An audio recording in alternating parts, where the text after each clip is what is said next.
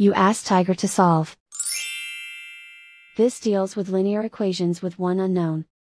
The final result is a equals -13/35. Let's solve it step by step. Simplify the expression. Expand the parentheses. Multiply the coefficients. Simplify the arithmetic. Group all g terms on the left side of the equation. Subtract 30a from both sides. Group like terms. Simplify the arithmetic. Group like terms. Simplify the arithmetic.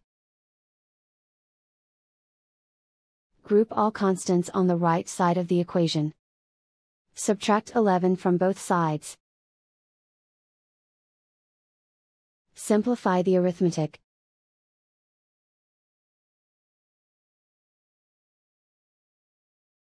Isolate the g. Divide both sides by -35. Cancel out the negatives. Simplify the fraction. Move the negative sign from the denominator to the numerator.